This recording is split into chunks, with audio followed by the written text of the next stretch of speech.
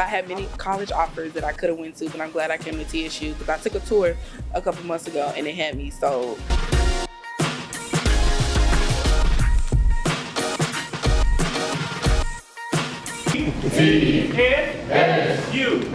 TSU, I got toured here like my junior year and I just fell in love with this. So I was for the rodeo that was happening and we came down here and then the rodeo and I just wanted to go to HBCU, so I chose TSU. Texas Southern has been my dream school. I don't live down here, I'm from Atlanta, Georgia. So I was just going based off the reviews, what everybody else was saying, and I wanted the whole HBCU experience, and Texas, it brought me here.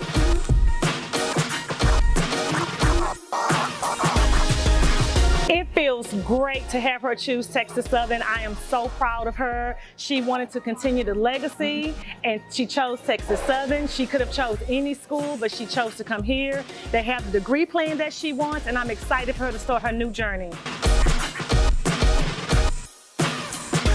I came on a tour here, and of course we walked the campus. I seen some things I liked, and at the end we came and we ate in the cafeteria, and I'm not a cake person. I don't eat cake. I don't eat everybody's cake at that.